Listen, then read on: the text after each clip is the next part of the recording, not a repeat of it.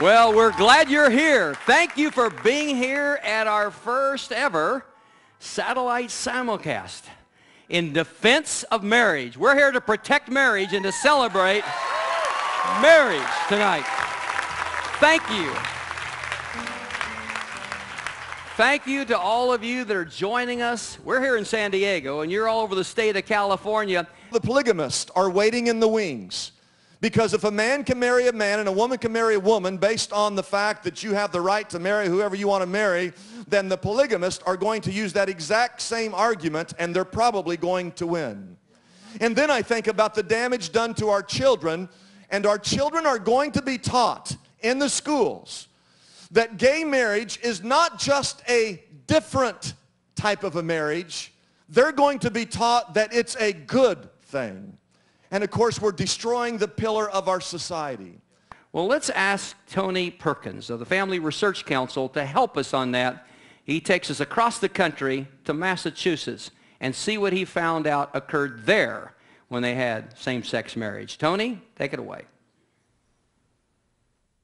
Well, thanks, Pastor Jim. I'm standing here in front of the United States Capitol, and I bring you greetings from Washington, D.C.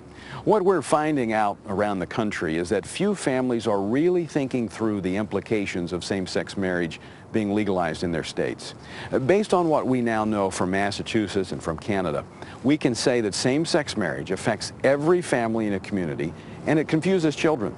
We know that families find themselves in some very awkward situations when even their elementary-age children come home from school having been read a book about same-sex marriage that affirms it.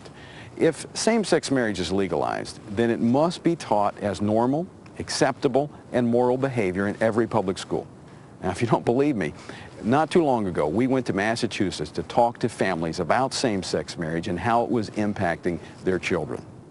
The beginning of 2005, our son Jacob was going into kindergarten, and he came home with a diversity book bag. And in the diversity book bag was a book entitled Who's in a Family by Robert Scutch, and that introduces children to same-sex households. Now, wait a minute, let me be clear. Your son is in kindergarten. Yes. And he was given a book about homosexuality and marriage? Yes. What was your first reaction when you saw this? When I saw the book, I was quite upset that they would couch this as diversity and include it in a diversity book bag and not give me notification that they were going to be introducing this topic of homosexual relationships and homosexual behavior and to my young 5-year-old child. I was very upset. I have the book right here. Who's in a Family? It introduces children to such things as Clifford and her dad's partner, Henry.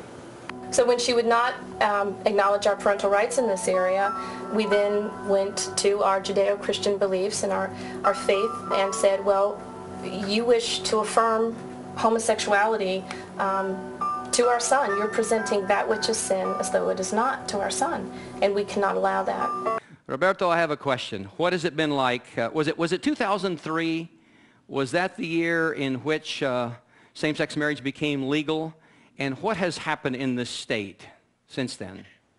Nothing less than a revolution, really, in terms of the way homosexuality has progressed, to the point that now we have in the governorship of Massachusetts a person who is absolutely in favor of homosexual marriage, in favor of the whole homosexual agenda, a governor who has been elected, really, by the strong support of the homosexual lobby. We have in the field of education, homosexual teaching being integrated more and more into the program of the schools, our children being taught more and more to be acceptant of the homosexual agenda. We are seeing the people of Massachusetts being desensitized day by day concerning homosexuality and becoming more and more adjusted to the idea of homosexual marriage being the law of the land and the homosexual agenda becoming more and more of a powerful element in the life of our society. I want to thank you for coming on with us. This is insightful because when we read the papers, they'll say nice things like, everything's wonderful in Massachusetts, people are all happy, no calamities occurring, the sky did not fall. And we're getting a very deep, very different picture. The part that really gripped me that you said the most was when you said the issue of people are being desensitized. This is a generation that is losing the awareness of the difference between right and wrong. Tony, there's no way to compare the civil rights movement and the gay rights movement. You know, we live in a society in which no one wants to be called a bigot. No one wants to be seen as being intolerant and lashing out. And therefore, there's been an attempt to hijack the civil rights movement and to make it look like this is the same kind of thing, gay marriage, that we were dealing with the blacks sitting in the back of the bus. But I'm offended at times by that comparison because I had no choice but to be black. I didn't choose to come into the world and live a deviant lifestyle. Today, we need to understand that this is just a PR gambit, and we need the church to rise up and be strong and come forth to protect the sacred right of marriage. To compare homosexuality to a civil right is to compare my skin with their sin. That's insulting, demeaning, and offensive. I believe it's even racist to compare my complexion to somebody else's sin. Homosexuality is a choice, and skin color is not a choice. Therefore, there is no comparison of the two. And it says in verse 21, Jesus says, how long has this been happening to him?